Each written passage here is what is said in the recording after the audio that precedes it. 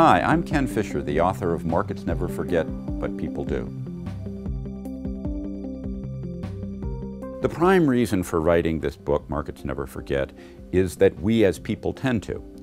We have a tremendous and overwhelming tendency to forget things that we've encountered many times in the past. In the book, I talk quite a lot about politics from neither a Republican nor a Democratic point of view.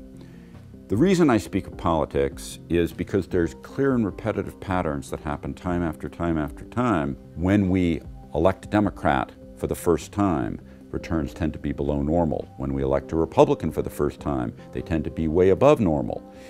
When we re-elect a Republican, returns aren't so good, and when we re-elect a Democrat, returns are much better.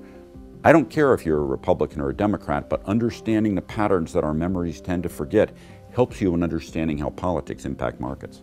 There is a very consistent history as we've come out of recessions and gone through business cycles of the relationship between unemployment, expansion, and the stock market, and stocks actually do better when unemployment is very high than when it's very low. After recessions, unemployment remains rigidly very, very high for a very long time. What I would like you to get most out of reading Markets Never Forget is to see that we as individuals and as a society tend to act like chittering chimpanzees with no memory. And once media starts talking about things and all our friends do, we tend to believe it's true without ever going back to check.